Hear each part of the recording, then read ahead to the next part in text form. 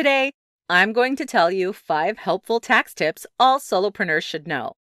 As just about any self-employed person knows, tax season is incredibly stressful. Even if you hire an experienced accountant, tax season is a little different for self-employed people, which is what makes it so challenging.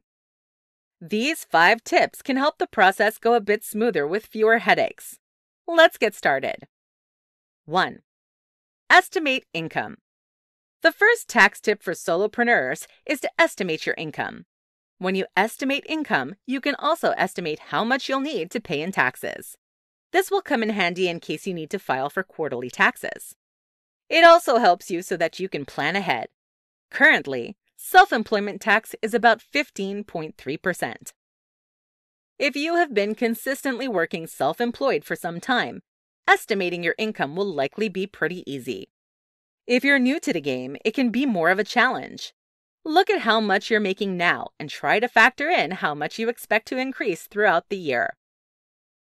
2. Plan ahead. As a solopreneur, you need to pay a self-employment tax. These taxes go to paying Medicare and Social Security. All freelancers, small business owners, and independent contractors must pay self-employment taxes. Once again, this comes out to 15.3% of your earnings. It's important to plan ahead so that you're not left in the dust whenever tax season rolls around. I recommend creating a separate savings account where you withdraw about 25% of each paycheck and stash it away for tax season. This will make it much easier to pay taxes without breaking into your savings. 3. Organize receipts. Make sure you have a thorough receipt organization system. This includes physical receipts, email receipts, and other digital receipts. You will not be able to prove your earnings or expense costs if you do not have the proper receipts and documentation. For earnings, make sure to keep the receipts. It's also a good idea to create an Excel spreadsheet about all of your expenses. This makes it much easier on you when tax season comes around.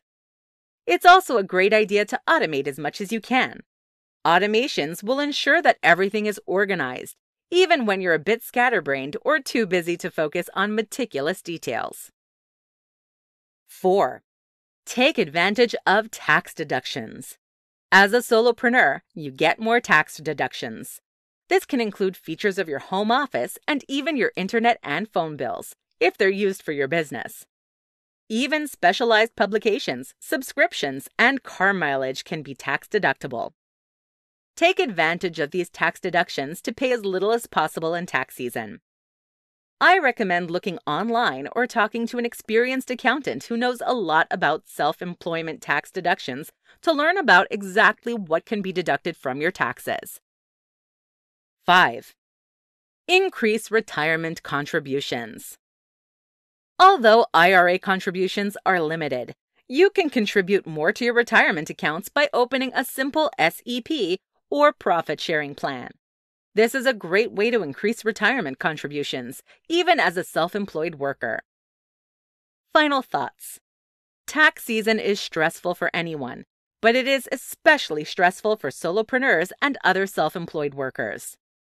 Incorporate these tax tips into your tax plan so that you'll be more prepared and knowledgeable when tax season rolls around. For more free educational content, visit learnforfree.biz. Content produced and distributed by AllSuperInfo.